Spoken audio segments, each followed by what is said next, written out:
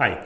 So I keep postponing the moment in which we will start discussing because there's two groups of people who are interested in the project, and these two groups are in two different universes, and I'm trying to kind of build a bridge between these two universes. So one universe is the crypto universe, realm of crypto enthusiasts or anybody who has kind of understood how this works, people who bought Bitcoin, people who bought Ethereum or bought other currencies too. Once you get into this world, you quickly lose contact with the real world and you kind of start talking in a funny language. The other universe is the normal world where people don't use cryptocurrencies.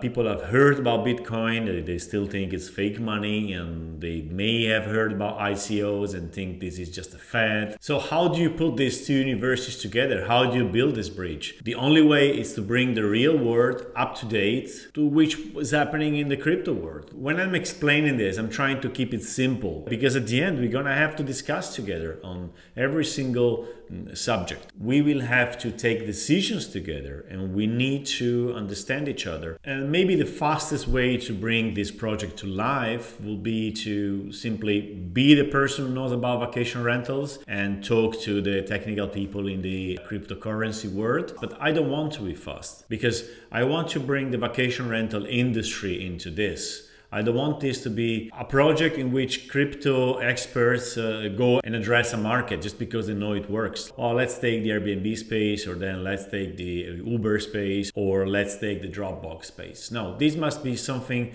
which is done by the vacation rental world. So it is really important for us to have the vacation rental world on board with that. And at the end, I think this is where most of the value will come from, in the intersection between these two worlds.